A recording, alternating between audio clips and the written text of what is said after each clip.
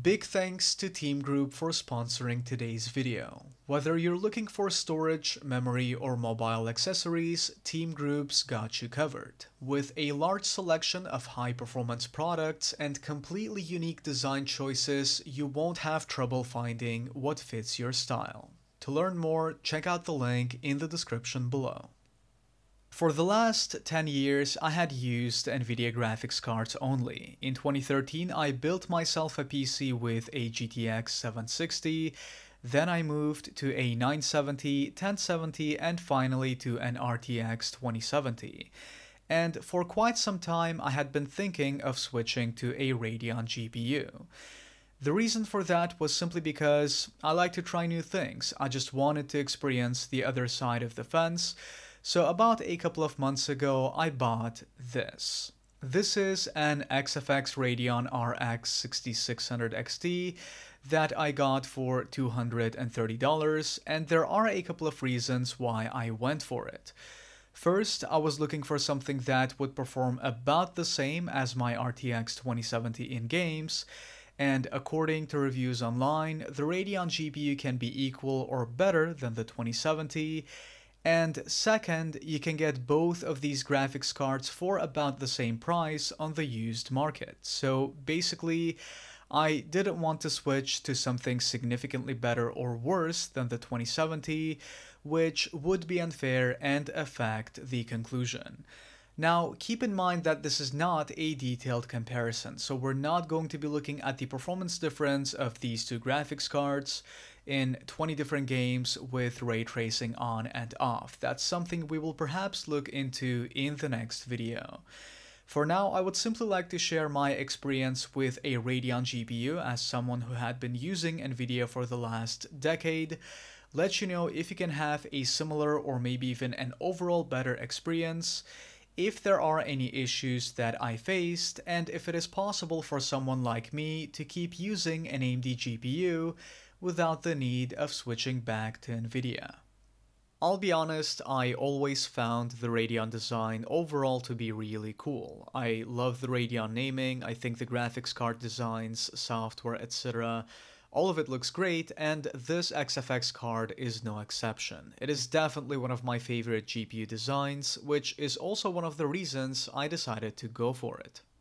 Performance side of things is great. Given you have a fast enough CPU, this thing is capable of running pretty much any recent game out there using high settings at 1080p. In fact, I even get CPU bound in some titles with my 2nd gen Ryzen 5, because of which I will be upgrading to a better CPU for the comparison.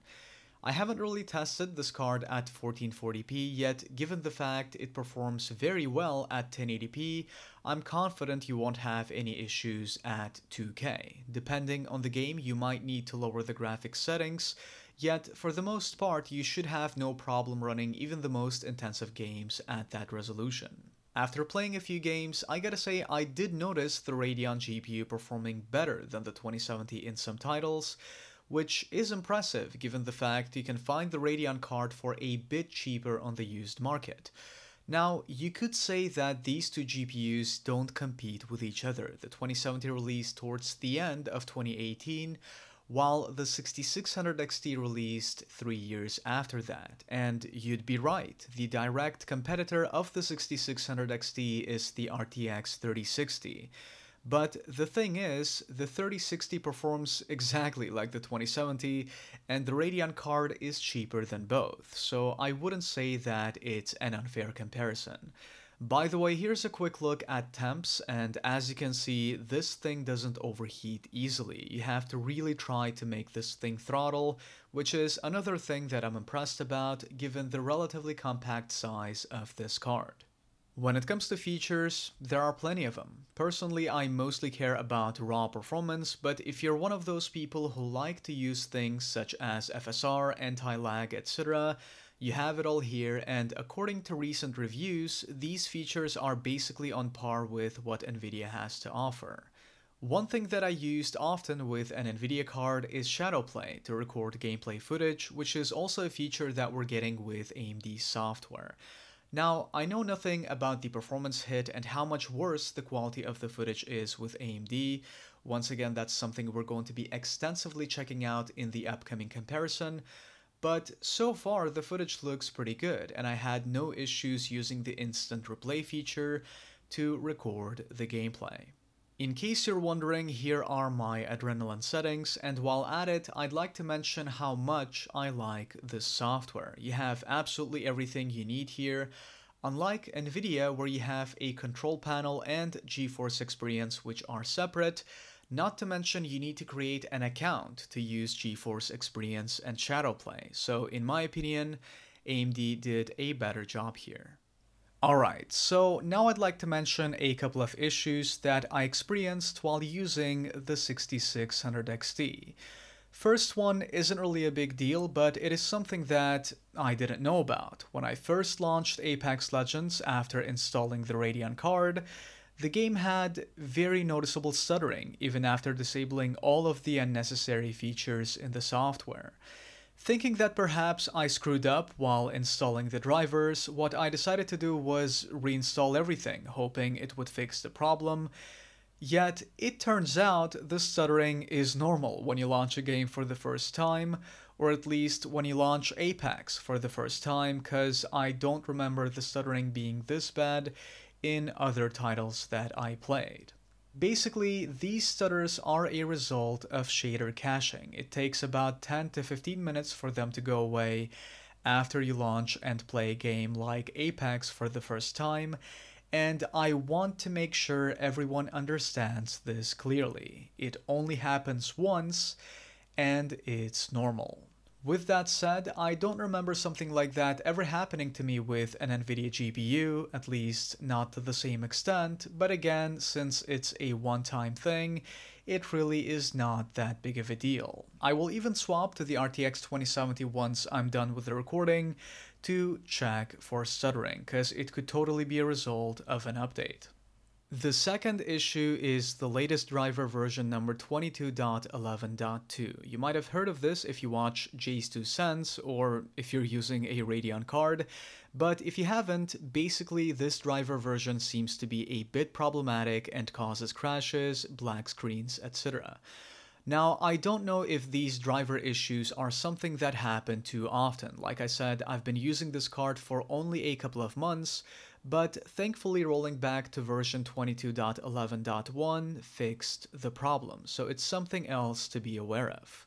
As a PC user, I believe it is important to know how to properly uninstall and reinstall GPU drivers regardless of which graphics card you use, because even with NVIDIA GPUs, I did experience performance drops a few times after a driver update, though of course, like I said, I don't know whether such issues happen more often or not with AMD's drivers. I guess that's something I will learn with time. In a situation like that, wiping the driver entirely using DDU in safe mode and reinstalling it, or installing a more stable version, which is what I did, should fix the problem. I gotta say, I expected to have more issues with a Radeon card because of the amount of negative comments that I've seen on the internet and heard from people, but so far I really couldn't be happier with the performance of this thing.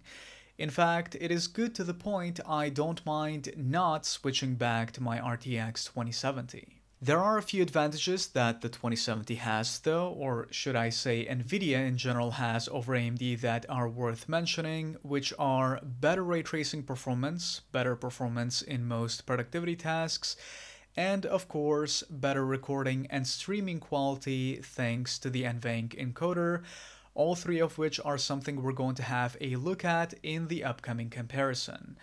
In my case, I don't really care about those advantages, so if you're like me, you're not really making a compromise by getting a Radeon GPU unlike some might say. In fact, there are a few more advantages that you're getting by going AMD, which are performance improvements that happen over time thanks to driver optimizations, or the way AMD likes to call it, fine wine, better performance with low to mid-range processors in CPU-intensive titles thanks to the lower driver overhead, And finally, better value. So you're getting similar or better performance at a lower price than NVIDIA. I believe Radeon cards are a great alternative, and I could easily see myself recommending getting one depending on your use case. Either way, that's been it. Thank you guys for watching. Feel free to let me know your experience using Radeon GPUs in the comment section down below. Be sure to leave a like, subscribe for more content, and I'll see y'all in the next one.